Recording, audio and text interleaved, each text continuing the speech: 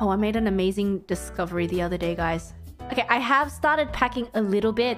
Not everything yet, but I was going through my drawers to find my sunscreen. My amazing discovery is that my sunscreen expired in 2019. I have not gone out in the sun in 4 years. Or I have not worn sunscreen in 4 years. My goodness. Please tell me you didn't use it. No, I haven't used it. That's exactly why I was like, oh, okay, maybe like, you know, this time when I go to Japan, it's probably going to be, I don't know. Well, they're telling me that it's rainy now. Do I even need sunscreen?